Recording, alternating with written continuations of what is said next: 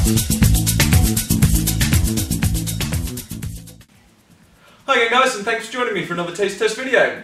Today I am sampling the latest New World limited edition cigar, the Alec Bradley Black Market Filthy Hooligan, which has been released especially for St Patrick's Day 2018.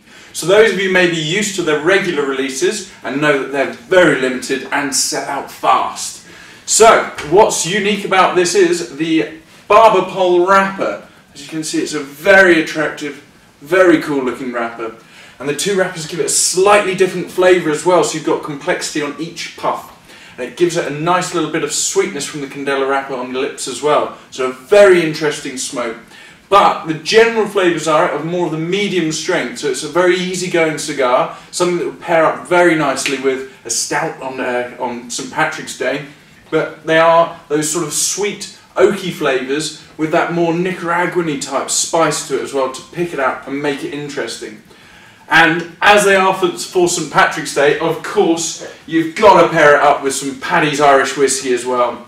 This is a perfect one for your St Patrick's Day pairings. It's got those sweet, oaky flavours, and the spiciness of the cigar is what makes this pairing interesting. It's a real good one for St Patrick's Day.